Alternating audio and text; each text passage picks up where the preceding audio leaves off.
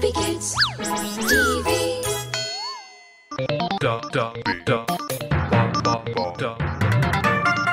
The Holy Tales. Today's story is about the riot which broke out in Ephesus when Paul went to preach there. A riot? Whoa, that sounds scary. Paul's third missionary journey was in Ephesus. Did you receive the Holy Spirit? He asked the believers there. The people had no idea what he was talking about. Then what baptism did you experience? He asked them once again. The baptism of John. They answered. Paul then went on explaining them that John's baptism was to show a desire to turn away from sin. But John always encouraged people to believe in Jesus. The people understood this and were soon baptized in the name of Jesus. When Paul placed his hand on them, they immediately received the Holy Spirit. Paul then went to the synagogue to preach. He stayed there for 3 months and preached about God's kingdom. Some people rejected his message, while some turned into believers. Paul took the believers and continued to preach in the lecture hall. He did this for 2 years, and many people came to know about God's message. God also gave Paul the power to do amazing miracles, and many people were healed through the powers. However, there was a group of Jewish people who were traveling from town to town, casting out evil spirits. They tried to use Jesus' name to do their miracles by saying, I command you to come out in the name of Jesus who Paul preaches about. But they came across one evil spirit which said to them, I know Jesus and I know Paul, but who are you? The spirit then jumped on them and attacked them. The Jewish group ran out of the house to escape the evil spirit. The news of this incident spread quickly through Ephesus, and a great fear settled on the city. People began to honor Jesus' name, and many of them started believing in him and confessed their sins. A little later, Paul felt the Holy Spirit telling him to visit Macedonia. He went to several other cities too, but then again he heard of troubles stirring up in Ephesus. The trouble began with Demetrius. Demetrius was a silversmith who had a flourishing business building silver shrines for the Greek goddess Artemis.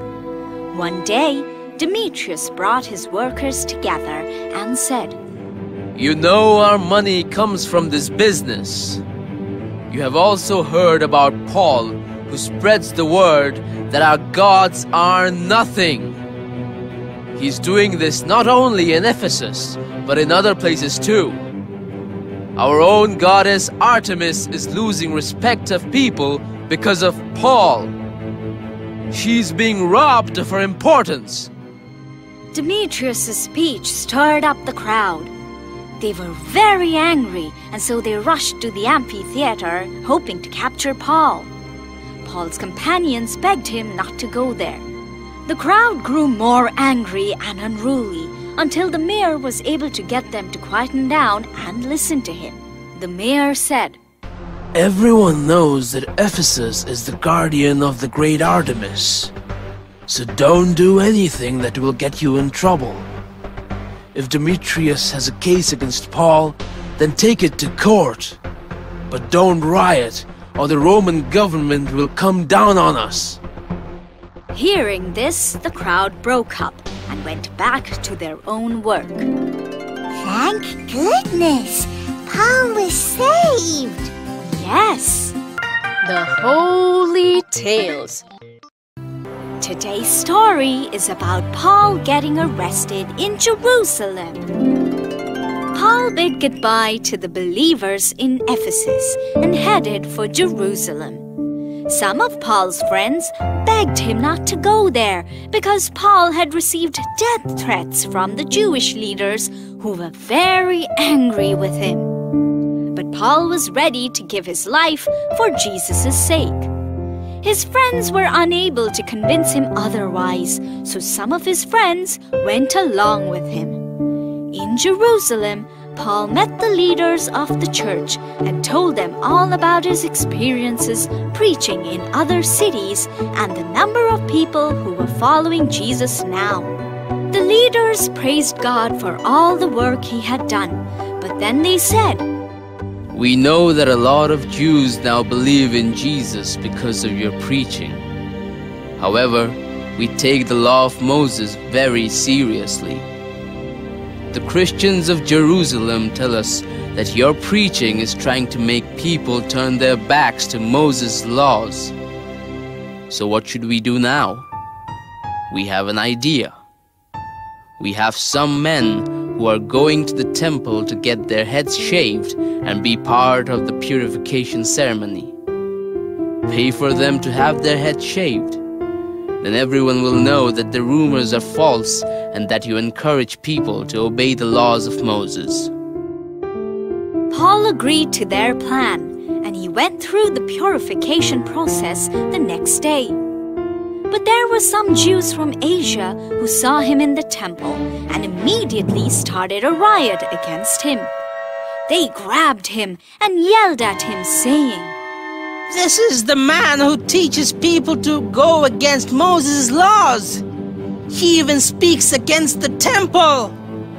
Gradually, the entire city joined in the riot against Paul. The people dragged him out of the temple, trying to kill him, but the Roman commander arrested Paul and put him in chains when he heard the news of the riot. He asked the people about Paul and what he had done. People were shouting out different things about him, and the commander was confused. He had no clear idea as to what Paul might have done. The crowd pointed to Paul and continued shouting, "Kill him! Kill him!"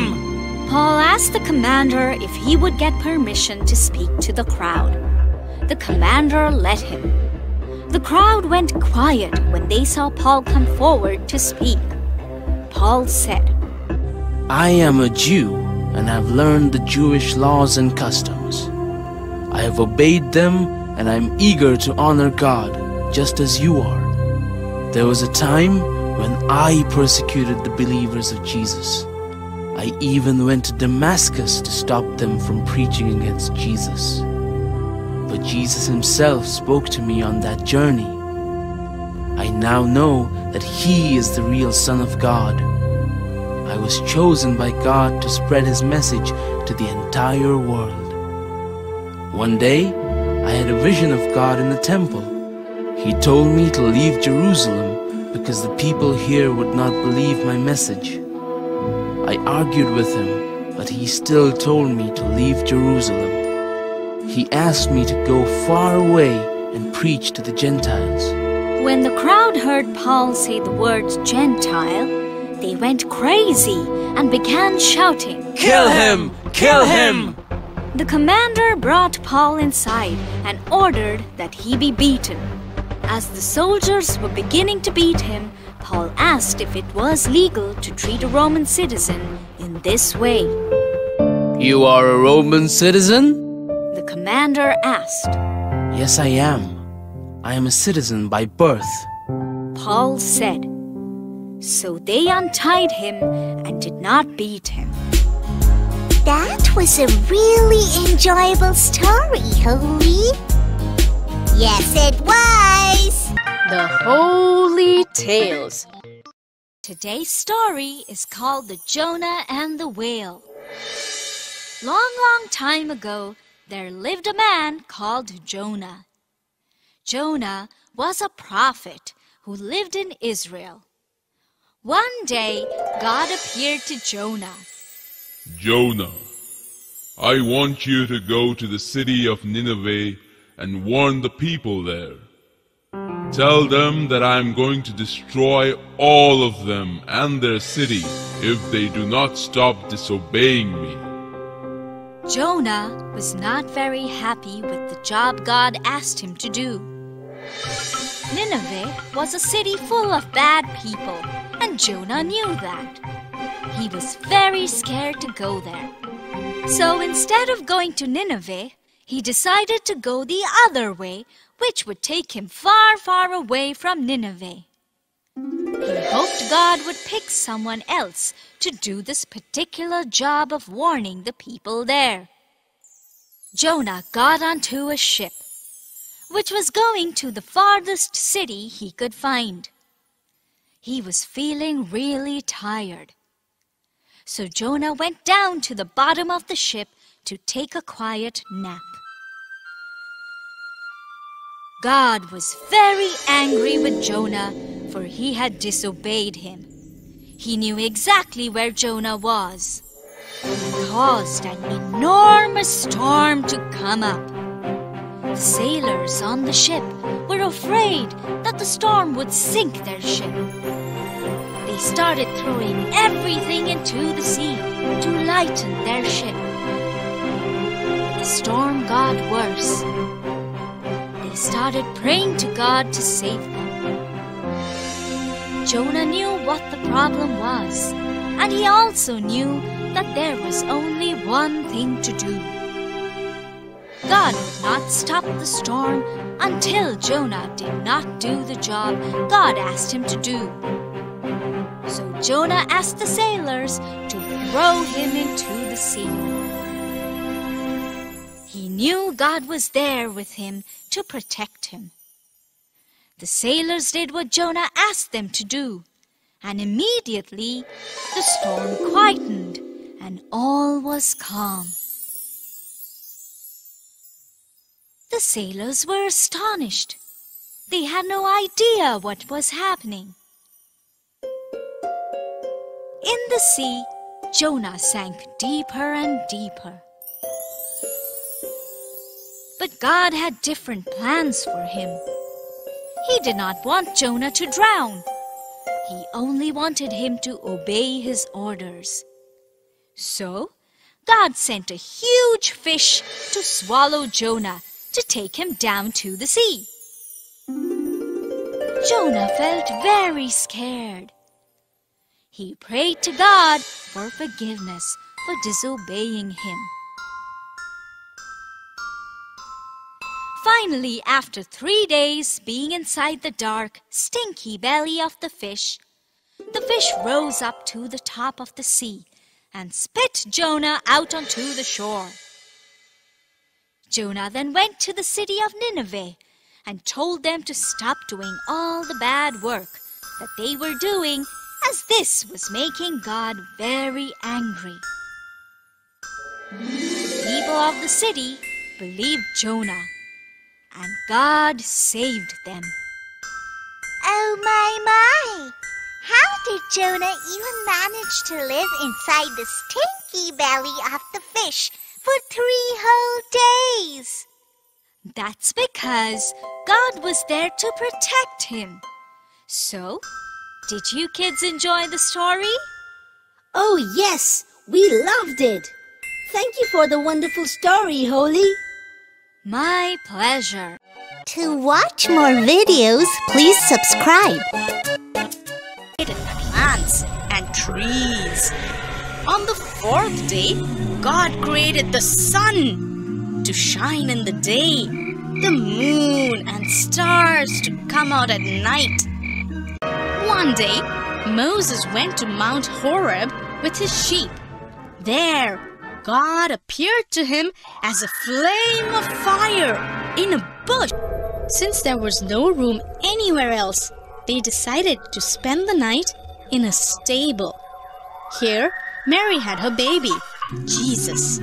She wrapped him in a blanket and put him to sleep. He's got the whole